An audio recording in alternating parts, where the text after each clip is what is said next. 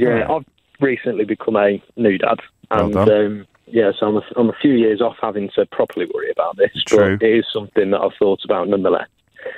And the answer I've come to is quite a simple one.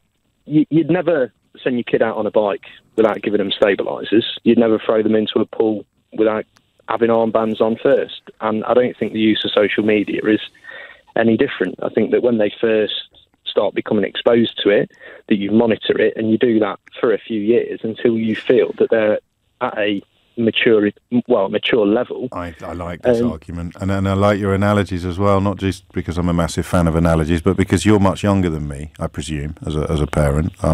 And maybe the last few years, yeah. Maybe just a few weeks. But, of course, you say swimming pool or you say bicycle, and then you say social media, and your understanding of social media is as complete as your understanding of swimming pools and bicycles.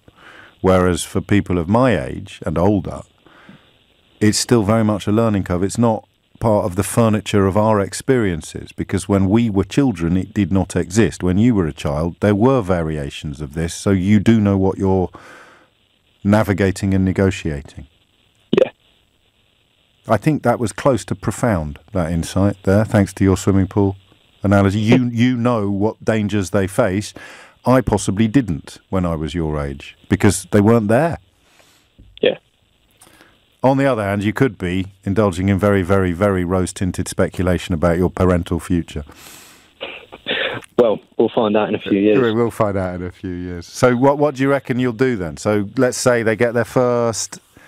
Well, it's a long way off. I mean, that's the problem, isn't it? We're not going to be using tablets and smartphones. They're going to be wearing, they're going to have a contact lens in their left eye that lets whole screens of data appear in front. What are you going to do about that, Dad? Hey? How are you going to keep an eye on their virtual headset, their hologram deck? What are you going to do? Hang out on their hologram deck and ambush them when they start doing something they shouldn't be doing? But no, I like it. And you touched really hard on the sort of point I keep trying to make, but I don't think I've made it as well as you just did.